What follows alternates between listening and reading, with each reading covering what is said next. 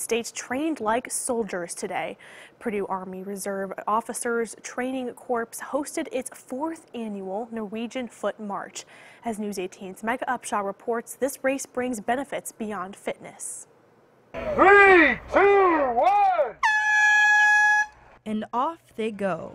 Today is our 4th annual Norwegian Foot March.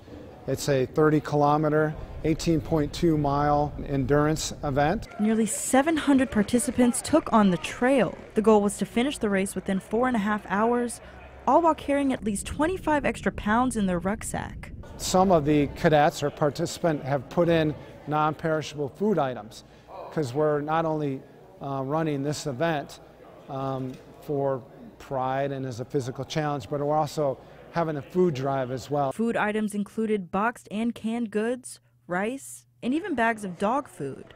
This is to represent the pounds of gear they would carry on a real mission. The food will be donated to Food Finders Food Bank. And we hope that instills the importance of community service. Service is what the Army is all about. That's what Lieutenant Colonel Genter hopes the cadets take away.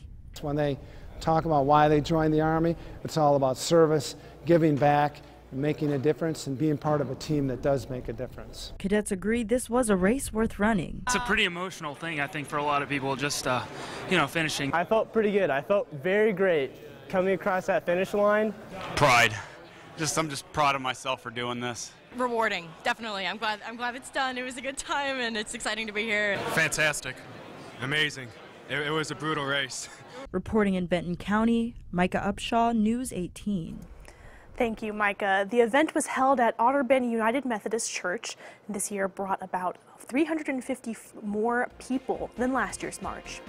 Well, stay with us. Coming up after the break, meteorologist Annie Brown will give us a full look at this weekend's forecast. Stay with us.